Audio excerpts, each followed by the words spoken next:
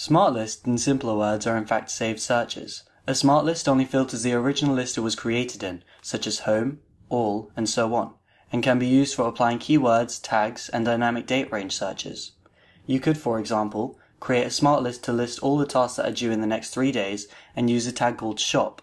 To do this, let's first tap on the all list so that the search applies on all tasks. Next, swipe the task on the left to reveal the tags panel and then tap on the tag shop.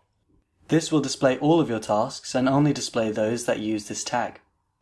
Now, because we only want to see tasks due in the next 3 days, and will be frequently using this combination of search filters, this is an ideal example of why you'd want to use a smart list.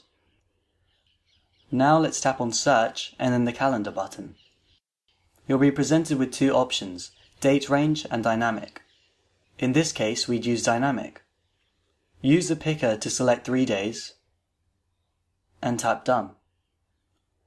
You'll notice that your list now only presents you with the tasks due in the next 3 days and ones that have the tag Shop.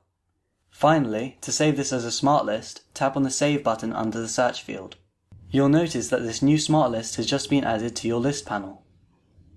Now that you've seen how simple it is to create a smart list, let's create a smart list called Someday. This list is where you would like all your undated but somewhat significant tasks to be listed. You could certainly create a normal list called Someday and then move existing tasks from that list in there. However, there may be times when you wish to keep tasks associated with their original lists or projects, but simply filter the ones you aren't too keen on doing immediately.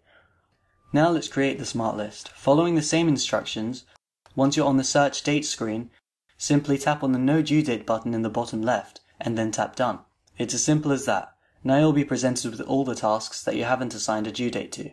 Thanks for watching. If you're interested in learning more, please have a look at the rest of our videos to learn what you can do with To Do.